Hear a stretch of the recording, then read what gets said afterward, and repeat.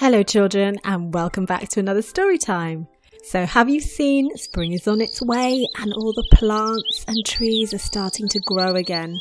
Now one of those plants is Christopher's favourite snack. Let's find out what it is. Christopher Nibble in A Tale of Dandelion Daring Do by Charlotte Middleton. If there was one thing Christopher Nibble loved more than football, it was eating dandelion leaves. He ate dandelion leaves at breakfast time, at lunch time, and at dinner time. And if Christopher felt peckish between meals, he ate more dandelion leaves. But it was not just Christopher who liked dandelion leaves. Mr. and Mrs. Nibble liked them. His sister liked them. His friends liked them. In fact, every guinea pig in Dandeville loved dandelion leaves. All day long, the happy sound of munching and nibbling filled the air. Until, that is, dandelion leaves began to run out. Dandelion leaves were taken off the menus, and dandelion drinks disappeared from the shelves. The last few leaves could be bought on the internet for a huge amount of money. Soon, the worst thing imaginable happened. All over town, the dandelions had been munched to nothing more than bitten down stalks, and the guinea pigs had to make do with chewy cabbage instead.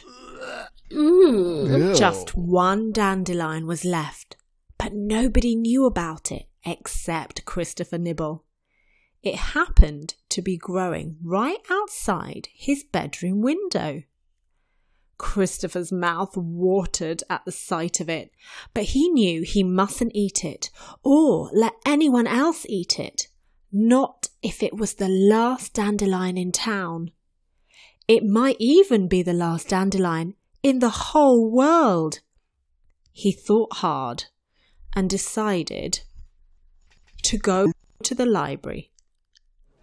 He borrowed a book called Everything You Need to Know About Dandelions, and he read it very carefully. He found a little cloche to protect his dandelion, and every day he watered it and picked off the bugs. Every day he was very good about not taking even the tiniest little nibble while he waited and waited and waited until finally his dandelion had grown the most beautiful white head of tiny seeds. Very gently, Christopher picked it and carried it all the way up Daisy Chain Hill. When he reached the top, he had just enough puff to take a deep breath and blow. The seeds filled the air and landed gently all over Dandeville. At first, nobody noticed, but soon the new plants started to sprout fresh leaves. And in no time at all, Dandeville was filled with the happy sound of munching once more. As for Christopher, he still loves playing football. But now there's something he loves just as much as eating dandelions. Christopher loves growing them.